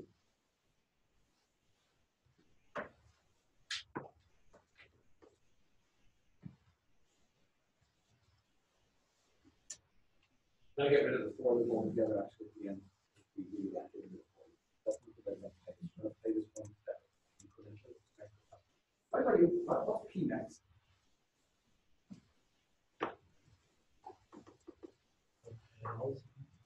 It's parallel maps. Okay, so basically it's going through two vectors and getting the maximum of each pair. Okay? How many numbers are there in this vector? None. Any other? Don't seem to have that many. Just go. Okay, so we can get rid of this because there's a lot of work going into that up. Oh, last week we worked through a whole lot of stuff, but there's only scalar values. Individual values. We're working one row at a time. So we could actually just compute Pmax as max. Okay, and the same with Pmin. There are good reasons for using Pmax and Pmin. If I do it correctly, the way I make this go faster is to bring it back in again. Okay, so let's throw it away, and then we'll bring it back in. Okay, okay, but again, one step at a time. If you happen to be able to just leap in and figure out how to do this, then you write the code perfectly the first time. It's really fast and no problem. But it really incrementally is not bad. Okay, and actually figuring out which bits are taking the time. Hang on a second. I got two numbers. This number and this number, and I compute the max, and then I compute the min. That's a better way to do it. Just get the range, or just sort them. Because there's only two, and I know that if I sort them, the smallest one's going to be first, and the biggest one's going to be second. Okay, and then I can, so I can just sort these two numbers. Instead of two function calls, I get one function call. By the way, they're both sorted, essentially. They're both Pmax, the min is going through and finding out which one's min. You have max to compute the max, so do the same thing as sorting essentially, and then compute. So I can actually get down to one function. The one function call. Now the thing about this is these loops are really expensive. Okay, why? Because unlike other languages, this course little r does not learn from previous experiences. Okay? First time around, you actually have to go and find Pmax along your search path. Okay, or imports that you may have. Okay, then the next time around, it goes, I don't know, you may have changed it. So it starts looking all over again through the search path or through the import. So it's learning very different now. There's ways to make it smarter if you're actually writing a package with other good things that happen in the package. It doesn't look in one search path, it's faster. And secondly, you're going to compile the code. So code solve is pretty fast now, so I'm not going to change things. You can improve that. Okay, so that's good. Then we do a data frame. So we basically have figured out how many rows do I need, and then we repeat this on this value that many times. And so we basically just fill in this out. So you know, this value here, let's say it's A, and then we get an A, 5 A's going down, and that's fine. So that's just repeating it. And the next step is this. So then we create the new data frame for this one row, and then we bind it, row bind, with the current, the previous result, the results from the previous iteration. Okay? And then we print it, which is always good to do. It's like, are you still alive? Show me if you're doing something as opposed to dying. Okay? Okay, so one of the things I do in this is that actually is very slow. The printing is very slow. So what I do is I will do something like that. If verbose, And I go back up and I write my function. The rows equals true. Okay? And now I'm adding arguments to it. I'm adding parameters that the caller can specify. Please turn off the present to really want to. Okay, every single, I got 200,000 lines in my observations in my data frame. I do not want 200,000 copies of this data frame flying by, taking up more time to print than anything else. Just for those numbers, it's not too bad. Okay, the other thing, okay, so this is just a nice thing to add. You can even do something like, you can even give an option, you can allow the person to set an option. So that they can set a global. Yeah, another thing you can actually do is you might do something that looks like this, which is it provokes and x modulo 100. Okay, print out every 100. Okay, so basically say, okay, if dividing by 100 equals 0, okay, so 100, 200, 300, 400 will print, 101, 102, 103 you won't. This is just a nice thing. Still saying unalive, okay, but it's not spewing out a whole lot. So a lot of the problems will be great. We are looking for side questions. We get very involved with all the stuff. We have to be careful to print only the things we get that we can manage to actually understand. So these are useful to look in. Anyone want to tell me what's going on here in my company group? Yeah, Going backwards. Sorry. Yes, so initialize as an empty matrix and then R bind or add a new row to the empty is first low. So it's better to initialize as a matrix as expected number of rows. So this is in any language. This is super. Okay. I'll show you code. I'll run this. Not this code. I'll show you some example if you don't believe me. But basically, the you can see what's happening is let's suppose that our catch has let's say it has 1,000 rows. Okay. For each row we construct a new data frame. Okay. So when we get to 999, we finished row 999. Let's suppose all of them have generate 5 rows. Okay, so what we're actually going to get here in this tiny data is 999 times 5 rows in my and then I get a new one with 5 more rows. The last diagram, okay, the very last diagram. What actually has to happen is I take a big data frame. I take a data frame that is basically 5 times 999, and I need another one which is 5 times 1,000. So I have to create, I now have 2 copies of essentially the same data. And I have to allocate this one. I have to maintain this one and then I have to copy everything over, which takes time. Okay? And I'm doing that for, so basically, I'm every iteration round, I'm having the previous one, a copy of the previous one plus a little bit, and then I have to copy everything down. Okay? One like that. Okay, so in any language, this is that. So ideally, in my case, I just made a very simple assumption that each of these has 5 rows. And if that were true, I would say take that number of rows in catch, multiply by 5, and I would pre-allocate the space. And so the trouble is I don't know how many rows I'm going to generate in each iteration, which is bad news. It's a much better idea. Just can't do it. Okay. Do a very large number. What? Do a very large number. Ooh. Do a very large number. Start with a number. How big? 5 times. And 1,000. 5 times and we'll catch 5. Okay, now I'm short by 1. But I have to add in all this code that says if I don't have enough, make it bigger. And so it's now getting a little bit more than 1. Okay, so I'm actually, it's not, this is actually how we do it in C code because it's so annoying to actually have to this is so slow.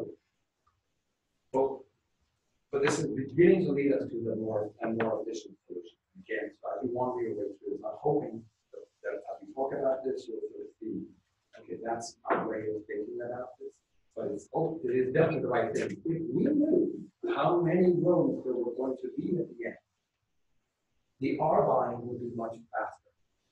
Okay, because R bind, we're basically sort of saying, each time around we're saying combine this with this, and then the next time we're saying combine this with this. Whereas if we can sort of say, look, you've got 100 of these, go through, count how many rows there are in each, sum them all together, and then do it all in one big go, that would be much better. So now we've got the answer to our problem. Not the best answer of all, but a good answer, which is going to give us a factor of 5 or 2, which is what? I'd like to see. Counter, we got the counter, that's X. That X is once we let go, we got the counter. What I need to do is move on. Figure out what the absolute minimum depth is and what the absolute maximum depth is, which is the widest range you could possibly have. That's it. Multiply the total number of rows by that maximum range. I think that's Ellie's idea of pre-alpha. Pick a big number, so we can be more intelligent than just pick a random big number. You know, hopefully we can pick a number that's actually big. But then we're going to have to shrink it down later on. I don't want to write code for it. I'm not even that interested in this. But what I just told you is slightly hinting at one tiny change. Could you put them in a list and then unlist the list at the end? Unlist the list. I don't want to unlist the list because that's just that has to do more work. But it's not bad. Okay, so But yeah, lists can be different. they can be a little bit annoying. You know, so that's, Different sizes. we can let's stop. Let's parse what you just said into two pieces. Can you put these into a list? Each step for each data frame that I do separate data frame. Put those in a list. That's one question. Yes. And the other question is, and then how do I put it into the data frame that I want? Which is a different question. I don't want to list too much. That's going to actually burn a lot of memory. I'm going to be a lot more time. I'm going to have to think hard to actually listing in the right order. So let's not think hard. Let's just do something really simple. Okay? Let's just suppose that I had, instead of accumulating the current result, this guy, with all the previous results, let's just hold them around as a list. Okay, so keep them around. In other words, let's do the following. Let's do this. Let's do something like the following, which is all efficient. This efficient. Okay. Okay. We have to fill in a few details here. So let's move the R line outside of the loop. Okay, with me?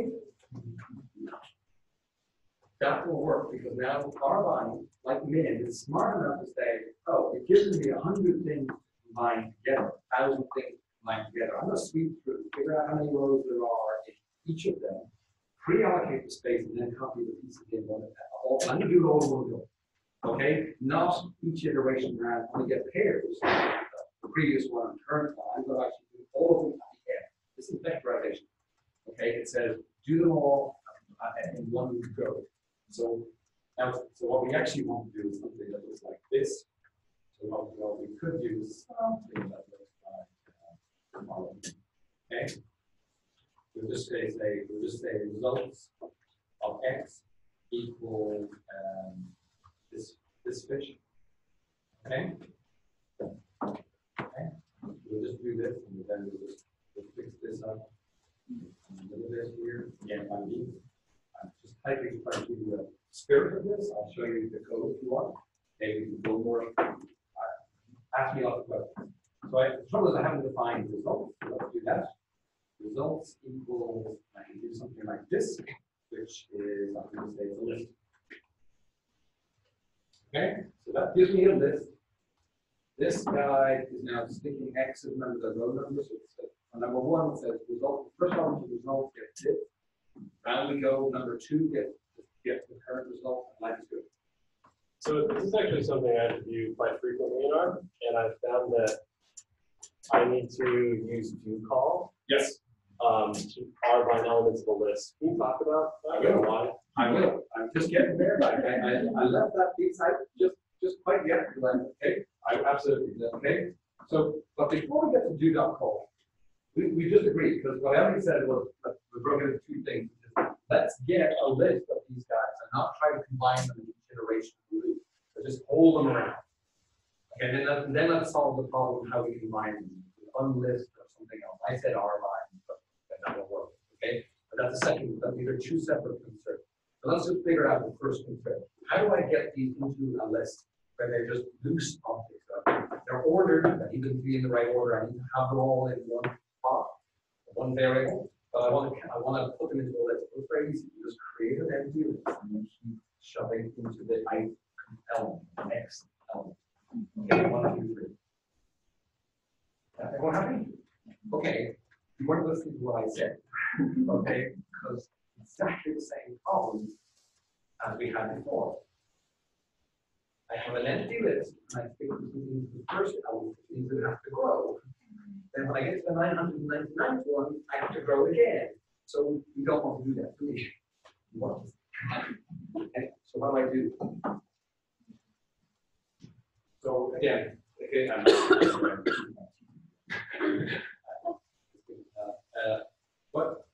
what bit here do I change? You just tell R how big the list should be. I pre-allocate the list because I know how many rows there are, or how many elements. It's the number of rows in catch. So I have to pre-allocate. It's kind of funny, you know, oh, it's not all hard work. Oh, look, if I just move around this list now, so let me go and do exactly the same stupid thing I was doing another situation. Okay, so whenever you see this, we actually all want to do this over here. Okay, so we just do this. By the way, okay, this is good. We're going to do it much better. Okay, so, but this is important because not all problems can be solved in the way I'm going to solve this one. But here we go. Okay, so that's bad because we're just saying it's empty, augmented by 1, augmented by 1, augmented by 1. We keep adding one thing onto it. Okay, so that's bad news. This is much better because now we're basically saying, hey, you've got 1,000 spots. Go in and fill them in one at a time, but you don't have to change you don't have to create new ones. Am I happy? This is good. Now we get down to this. So what you really want to do is this: R line of results 1. Okay, 2. Okay, results. If you don't know how many it is, I can't type in that if it's not that. Can't do that either. Okay, I can't do that because then if I put in n row catch here, that says 1, 2 n row catch means you don't want the 3rd and 4th and 5th and 6th. So then tell me what you do want. No, I want the computer to do this once to actually write the layout. I want to pass in each of these as an argument. So I need there to be this many arguments to R line, just for fun. There is the R line function. It takes dot, dot, dot. So the first argument and the second argument, just like the min and max, you just see that any number of things, and it says, I'll do them all for you. And it's smart, like min, it doesn't concatenate them for us. It actually figures out the smart way of doing it, then does the right. So we need to type in results 1, results 2, results 3. Okay. So that's fine. We type this, but we can't. We're not there to say this without 999. So what we need to do is, well, we can do all sorts of wacky things. We can do some really, really idiot stuff. Okay, but all we do is talk about.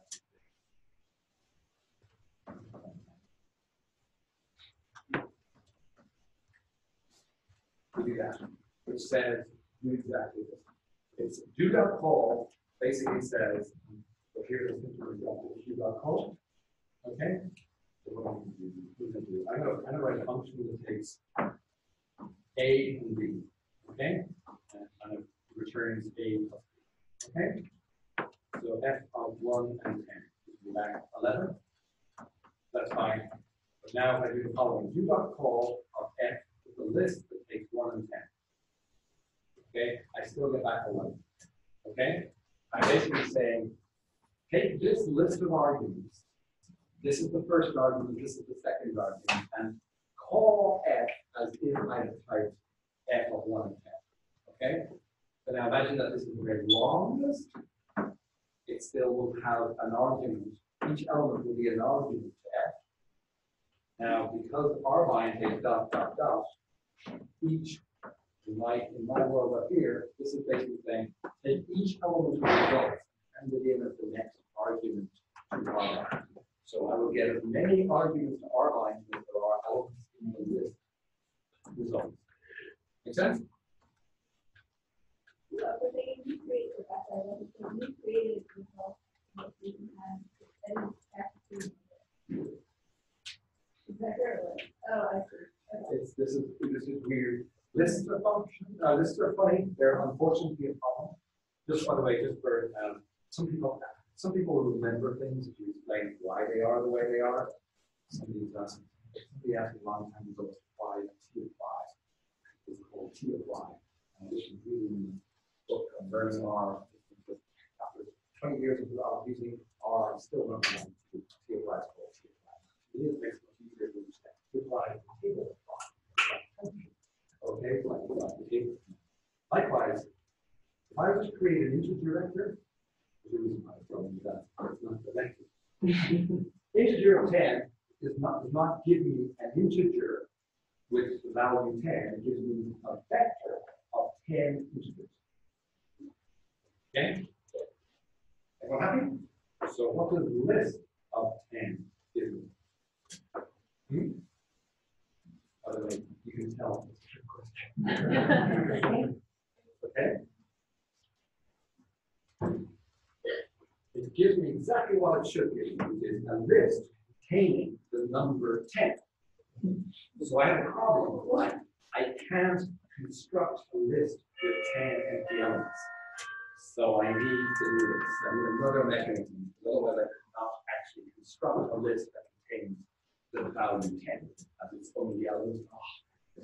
So we say vector of the type and then the length of it. And if we wanted to, again, because I like to learn only one thing, I can do something like the following.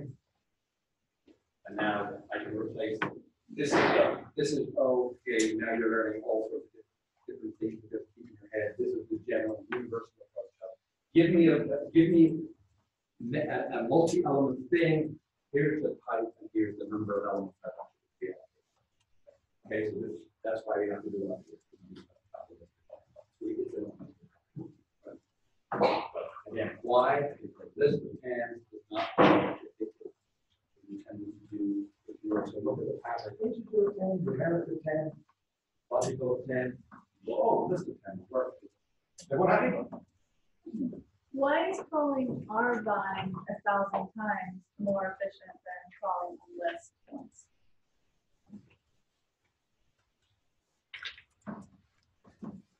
Because they will give you totally different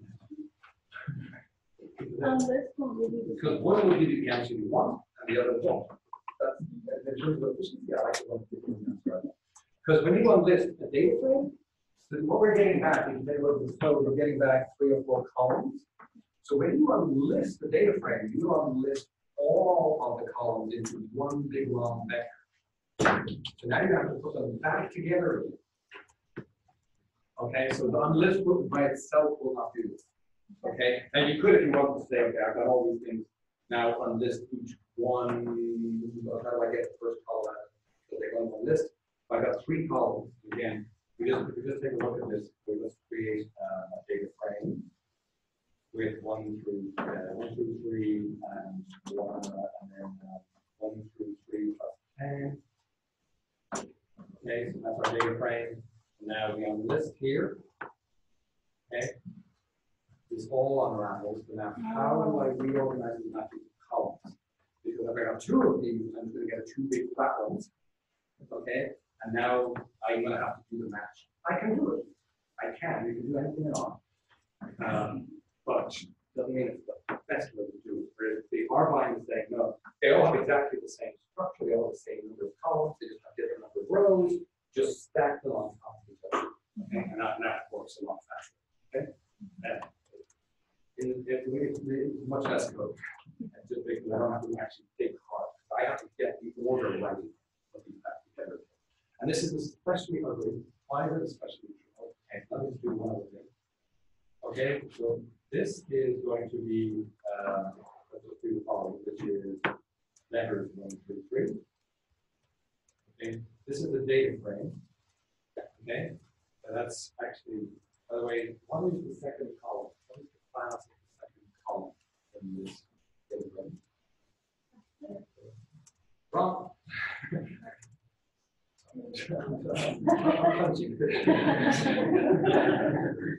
I know that they're not. I know that they're not characters. Okay. One of the really annoying things. Well, maybe I'm wrong. Maybe I'm wrong. Okay.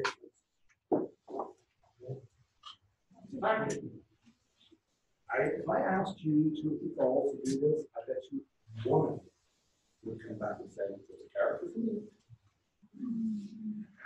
And I would go, I know. Because,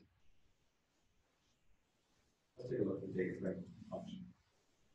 This is another bad thing. Again, may sound as if I'm talking, it may sound as if I'm wandering all over the place. Again, I'm trying to give you a sense of, look at the right software. You got software. I don't do professional software. Software that you can rely on, code that you can actually rely on.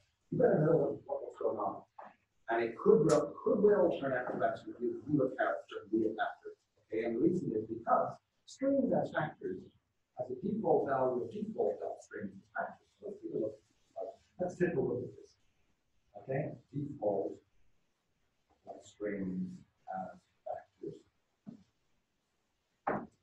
Okay, there we go. That is the definition of this function which gets called. If I had said strings as factors equals true or false, I would have been able to control what the data frame function would have done.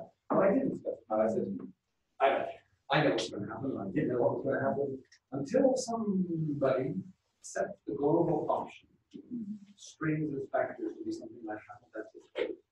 And then your code is going to behave totally different. It's got a global variable controlling how it behaves. Remember I was telling you that people run your code and then say, hey, you work for me, and you go like, can you tell me anything that you might have done? And I go, I didn't do anything, I just dropped it off. And go, in your .r profile, did you set any global variables? No. Oh, lo and behold, 300 years ago they did. A friend of theirs in their previous grad student in the lab told me, here, use my .r profile, it has some nice features with the function, right? They didn't look at it, this is very bad news. So actually, it's very nice and convenient that you only set once. Remember I said the verbose equals true on the tidy function, the control thing. You could set an option. This is benign, this is a print or not print. But this one will actually change the behavior of the function. And that's very bad. Okay? So using global options is not a good idea. In fact, actually using global options is bad. Using global variables is also bad. Okay? In fact, you don't notice that there's a global variable in this function. Give me time to look at this. Okay? There's a global variable in this function. And I haven't defined it. So if I call title after it's done all hard work, it's a really long. I want to fail before it gets to wasting my time. I don't know. Fix it. Anyone know what the global variable is? Okay, simple question. You want to know how I'm going to find the global variable? No, ls is, you could use ls all stuff, but no, ls is just the thing. This all the variables in my workspace or in the package. Or if we want to say, we're not running this code, there's no variable, it's a function that will run. Go find me all the variables that it knows about. This is really helpful, by the way. All of you, if you come down on types, what do we get in here? Okay? Okay, so so actually there is a function. Code tools, find globals, code tools comes with our, you can just look at this, just look and see what are the global variables here. This is a very, very useful thing to do. Okay, very useful. Okay, when you're writing code, a lot of the way we write code in R is we open a text editor in our studio and we write a command, and We then hit the button that says send it to the prompt. Okay, and it fails with the syntax error, so we fix the syntax error, and we send it again, and it fails because it does the wrong thing, and then we gradually, incrementally improve it, and then that's locked down. Okay, then we move on to the next step. So we save that, we say x equals this computation. Then we go on to the next line, uses x, y is equal to f of x. Okay, that's great. And we literally incrementally build this up. And I think this conversation that is very, very, very, very, very, very different from how computer scientists teach. They say, here's the specification for our program. It's all, we know exactly what it's supposed to do now in the program. In data analysis, we don't actually know what we're doing. Okay, so this is why R and built this way. Literally, I don't know.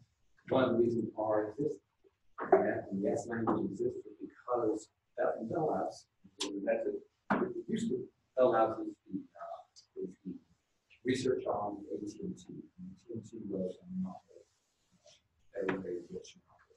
What they used to have was very clever academics who did research and programmers who did their programming for research. So if you said, let's go take a look at this plot, and just plot x against y, so they could go off and program and they come back with the plot. And it became a medium one because it was so far. Because when you have to go off and write forecast road, you can read the data in once, but they needed a better language. But the point is, that was the way data analysis is and was done, which is, I don't know what I'm going to get to do next. I don't know whether to get a linear model or a quadratic model until I see the plot. I don't know whether we're going to do dimension reduction or until I see what's actually going on. So it's one, we tend to do one line at a time. Then what we do is we collect into scripts. You send them to the C code and slash user but then we graduate on to let's put this into a function so we can use this. And the trouble with that is you just have to create a variable x, then you create another variable y, okay? And then we have to let's just say it reads a file, so that now becomes an input, a function if you like. So you take this code, then you put it inside a function, and then you forget to use the file. It's always reading the same file. And you go, why is it always reading? Because I have a file name. You can actually change the code from the interactive use to actually go to this software. So, okay, so we'd like to be able to say, hey, what parameters, what arguments of this function are not used? Okay? We'd like to also say, which ones did you not define that you're going to use? Because when you say, my code is slow, and then you send it to me, and I go, it's too young for me because we don't actually have one of these variables. You don't have these global variables. I don't know what they are, so I can't remember the code. You need to send me these data as well, if they're external to this function. Which one is the global variable? I just asked it, find the globals. It looks through the function, and I said false. To separate the function from the variables. These are all used. These are all used in the function. Some are not, they are not defined. Return, that's built into the plots built into the don't need to worry about those. For the most part, we're okay with the function. Which of these guys are global variables? Let's take a quick look here. Let's go take a look at see where we look at the site total.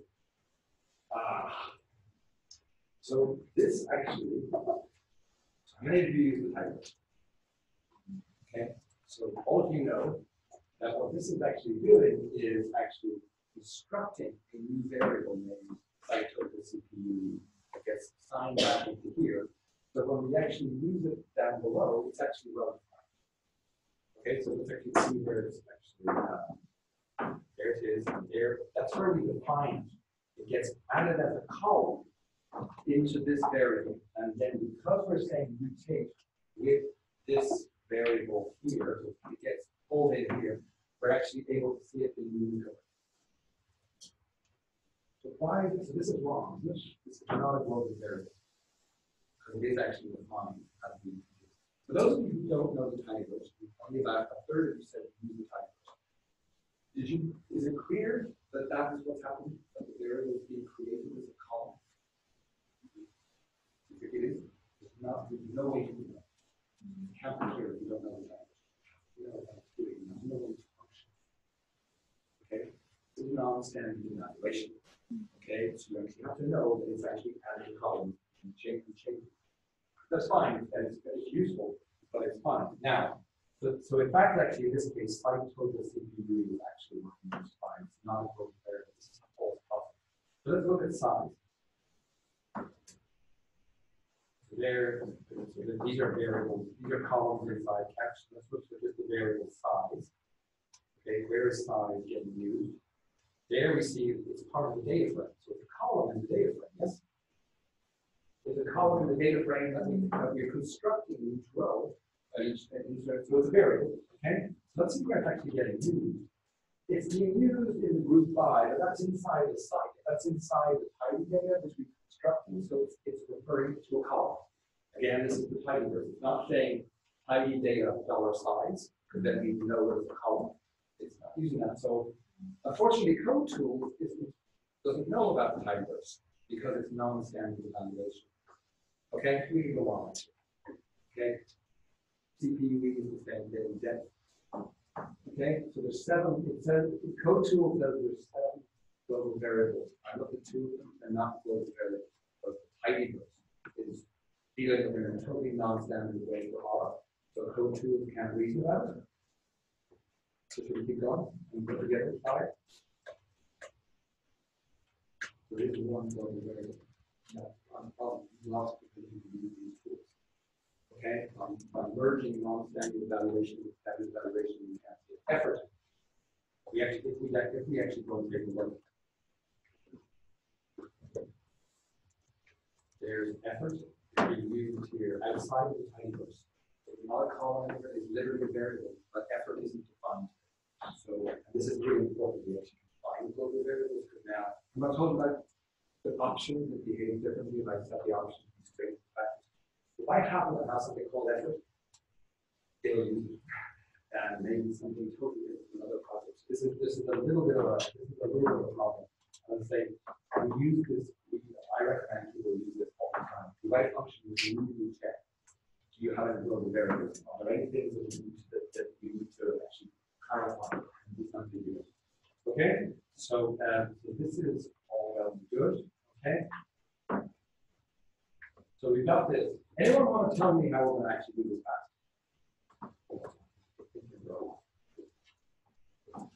The same logic that we talked about before is actually pieced together. And you may argue that, by the way, you may argue that this takes advantage of certain functions. The built-in language for the very reason we're talking about. So it helps to know them, but they're so common, and the concept of vectorization is so important. So how do you go about doing this? I want to actually even avoid making this list. I mean, this is, I say, in the GitHub, show you just to be clear. Okay, in the GitHub,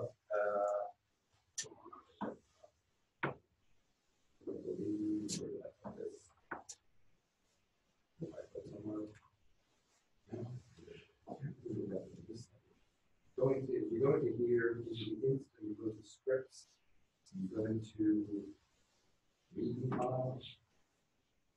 You can actually run all this code, and in this directory, you can just run through this, and you should actually see the 6 versions I wrote, and you'll see which ones are faster and why. To some extent, some of them aren't getting faster at all. They get down to actually get down to speed. To get down to actually address 1400 times faster, well, 1400 times how you want. So what technique am I going to use? Anyone? Almost finished. Could you do that call on the function that you write? That's not going to be fast enough. That's still going to call a per row. It's going to actually. What I need to do is vectorize this. What I need to do is I need to vectorize this. What I kind of need is this. We've actually several of you have mentioned the different pieces that we actually need. For this guy here, I need the number 5. Let's say 7 minus 12 plus 1, 6, what is it? Okay. And for here, I get 8. I got 8 and I got 3 in this case, so another 6. There's 1, so we get to the case of the 7 plus 8, we get 8. Okay, 8 rows. Life is good. So what I want to do is, I want to compute all this. Now that I can vectorize. How do I vectorize? How do I compute how many rows are going to come from each input row? This is what we were saying before. We were saying we knew what the answer, how big the answer was, we pre-allocate. We're not going to do that, but then I'm still up to The number of rows. and I need the number of rows in the output. Okay, so what I actually want to do is I want to compute this minus this plus 1, this minus this plus 1, this minus this plus 1, and so forth. So let's just let's suppose that let's just make life simple. Suppose this is the smaller one, this is the bigger one, always not. Okay, so we don't have to deal with that. Okay, let's break the problem down to if I could solve this, if I could assume this, it'd be easy. So let's just assume this is the min and this is the max. Okay, so I can just compute max minus min plus 1 vector. I'll get this vector all into one go. Yes, there's no looping involved in R. It's just a simple calculation. Okay, now that tells me how many rows there are. Okay, now let's suppose we have A here. I need in my answer A. Okay, A.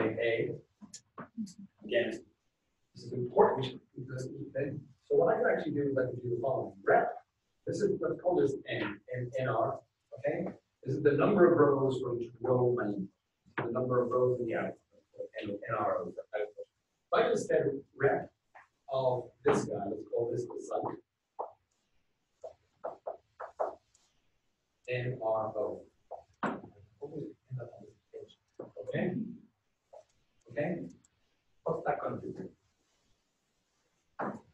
That's going to have A. That's right. That's going to take A here. It's going to take B here, and then A and C. So this is going to be A, B, A, C. And this thing is a vector. Yeah? It's got as many elements as there are rows. So what does this do? So this is now going to be 6, 8, 3, and 1. This is going to be A, B, A, and C. So what does rep do with this?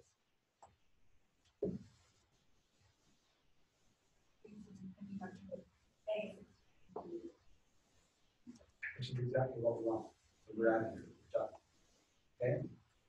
Because it's vectorized operation, there's no looping, there's no error lines, just actually we are repeating each element the correct number of times. We do this for each of the 3 columns that we want, and we're done. But we have a problem. Everyone with me on this? If we could solve, that would be a good approach. And the loop goes out the window here. We are not, R is pre-allocating the answers. It's going to build this vector, and we need another vector, and another vector. It's going to pre-allocate those correctly, and then review the columns together, which is really cheap. Okay, it's the rows that we need to do better. So that would be really, really fast. There was a presumption here, but I said I made a simplifying assumption. The first problem. Yeah, so how are we going to solve that problem? Because I'm not going to loop over those guys, because then I've blown my wing here. Absolute value. I could take the absolute value. I'm not sure if I'm going to give you the right answer though. Maybe. Well, what if I actually did? What if I did the female? Remember I told you about that very back then? See, now I can basically say, hey, go get the min of these 2 columns for each pair. For each row, essentially, of this, go give me the min, and then go give me the max. And then I just subtract those 2. Okay, plus add 1. That gives me my number of rows here, and now I'm back in the game. But it's the vector, because I didn't write a loop to do the pairwise and the pairwise. Okay, so this is going to actually do. I could also do another section. So which one is this bigger than that one? Okay, and then I get a big long vector of truths and falses, and then I can use that to get the means. But we don't even. That seems a little less direct. Okay, so then P and P max, but that's more P and P max to exist. You can do it through subsetting logical. Okay, which is again, it's the foundations of the language. So this actually, if you do it this way, code structure, there's no pre-allocating the answer. Okay, so a lot of this stuff goes away. Okay, and then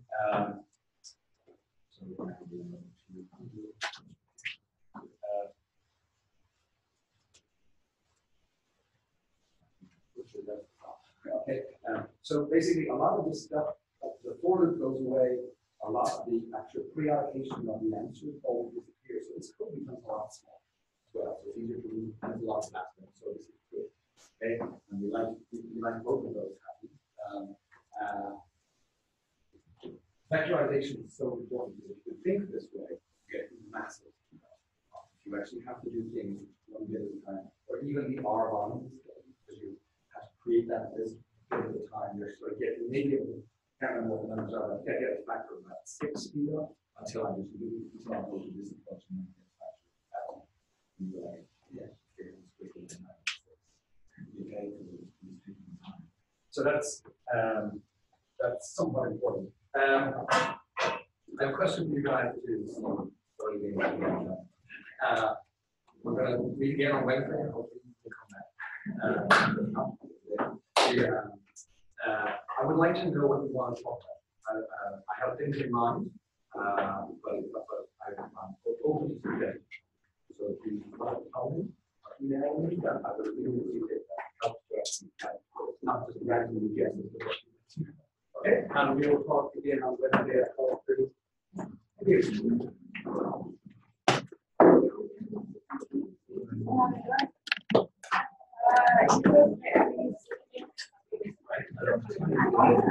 you.